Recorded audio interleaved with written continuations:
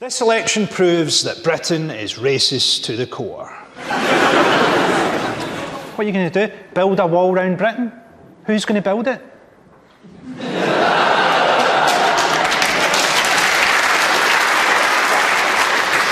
It's not just the adults in this country who have a problem with immigrants. This is Labour's Tristram Hunt talking earnestly to a schoolboy while campaigning in Derby. Do you know who you'd vote for? UKIP. You'd vote UKIP? Very good. Why is that? Like get all the foreigners out of the country. That was absolutely not the answer that the Shadow Education Secretary Tristram Hunt wanted. I can't believe it cuts back to someone going, kids say the funniest things. Could that be more inappropriate? And just watching that kid going, well, that's definitely his own opinion. I think he read all the manifestos, really come up with his own idea.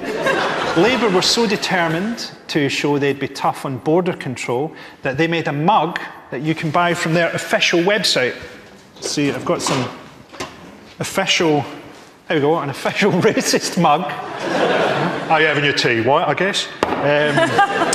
We got, this is all real stuff that they really sell on their websites. We've got a UKIP high-vis jacket, in case you're worried that people won't know that you're a cunt in the dark.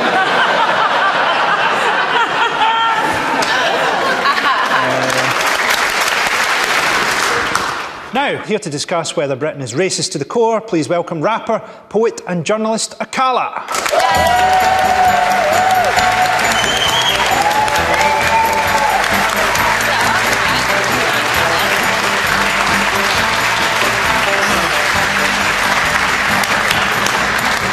Akala, thanks for coming on. No problem. Great that you're here. I'm a big fan. Loving your album, man. Thank you. What do you think about this motion? I think I wanted to give a short answer, but I can't because it's too complicated a question. I think that when we talk about race, we tend to focus on individual acts of prejudice, which is why UKIP often come up because they'll overtly say stuff that we find offensive. But unfortunately, the issue of race, if we understand it, is a lot more insidious. And it takes a lot more of a historical view to understand the difference between individual bias and structural racism and privilege. And the idea of Great Britain was intimately tied to the fact that Britain's invaded almost every country on the earth, literally. No, literally, there's a map, you can Google it. And so the idea of our greatness was intimately tied to this idea of empire, which was intimately tied to what Rudyard Kipling calls the white man's burden, to go and civilize all these stupid brown folks that have been writing and having civilizations for thousands of years, but let's forget all of that. And so if we fast forward to today, when we talk about structural racism in Britain, do we have the same institutional disparities in rates of imprisonment that they have in America? Yes, absolutely we do. Do we have the same disparities in terms of who's dying in police custody? Yes, indeed we do. In 2011, we were told we loved Libyans so much we wanted to bomb democracy into them. Less than 5 years later, we're leaving people fleeing the same conflict to drown in the sea, while giving a woman space in a national newspaper to refer to them as cockroaches. And when you refer to humans as cockroaches, that is a mandate for murder. Let's be clear about that. The moment human beings become non-human, that is a mandate for murder, and there's a long historical parallel of that. Today, Germany, the country that bombed this country, in our grandparents' lifetimes, so theoretically the grandchildren of Nazis can get in and out of England easier than the grandchildren of people from the Commonwealth who fought against the Nazis. And where do they come from? When we talk about immigrants, do we mean people from Australia and New Zealand? Didn't Boris Johnson go to Australia and say, hey, we're culturally the same? Was he talking about the Aborigines when he said that? We call them expats. Right. White people have such a different way of classifying themselves that white immigrants are expats and non-white immigrants are immigrants. So when we say immigrants, if we go to border control, we can go there, Yarlswood, and we go and look at who's there. It's not a bunch of white people from New Zealand. So we have structural forms of privilege and bias that are much more insidious and much more difficult to overcome.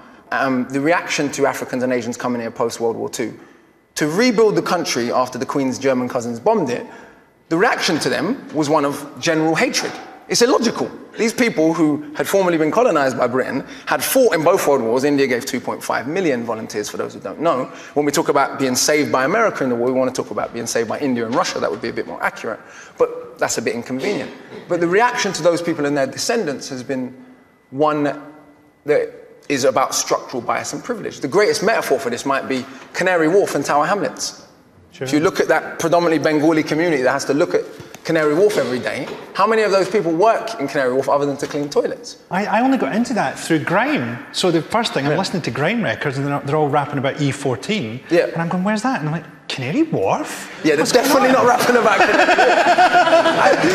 I suppose what I'm saying is not about saying that there's bias and bigotry everywhere in the world. The country my grandparents come from, it's pretty much generally accepted that they don't like gay people.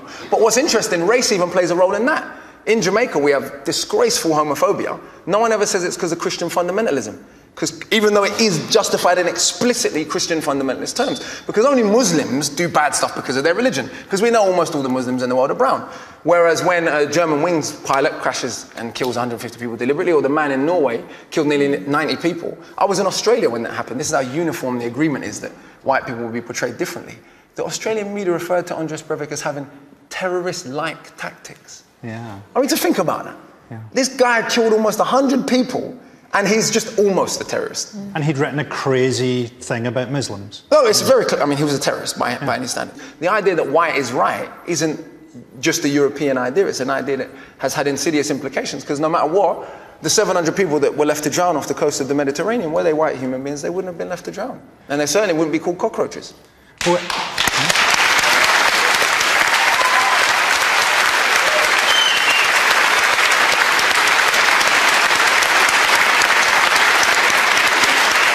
casual discrimination isn't exclusive to Britain, of course. Let's see how one Australian news anchor dealt with the issue of race while talking to a pair of twins in this incredible clip. One of the sisters is obviously black, the other is white. The Alma twins come from a mixed-race family in the UK. Maria has taken after her half-Jamaican mum with dark skin and brown eyes and curly dark hair. But Lucy got her dad's fair skin, good on her, along with straight red hair and blue eyes. At least she was honest. What gets me about it is we have this whole talk during the election about the Australian point system. Let's be more like Australia. Australia is one of the most racist countries in the world. Yeah. And also they're putting forward the idea that black people don't belong in their country when all the white people get skin cancer. And the original people were black. I mean, they were treated as flora and fauna until Until 1967, they were legally classified as flora and fauna, yes. Yeah. Plants and animals. Yeah. So, I mean, this is what we're supposed to aim at. And there's nowhere in the election campaign where I've seen that said. There's no one said Australia's not a good model. Well, this is who Boris Johnson says we're culturally similar to. So at least he's being honest about at least his section of British society. OK, well, let's have a look at an actual conversation that happened on Facebook recently. Someone saying, off tomorrow for Poland Day. What the fuck? Never heard of it. Reply, and we don't get a fucking day off for St George's Day. What a joke this place is. As you say, they don't stay off for St George's Day, so who gives a flying fuck about Poland Day? For fuck's sake, it's for the Poles, we're British. Are you sure it's not polling day, hun?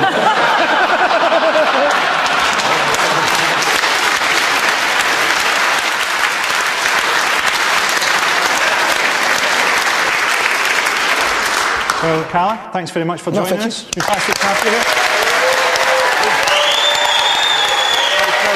Thank you.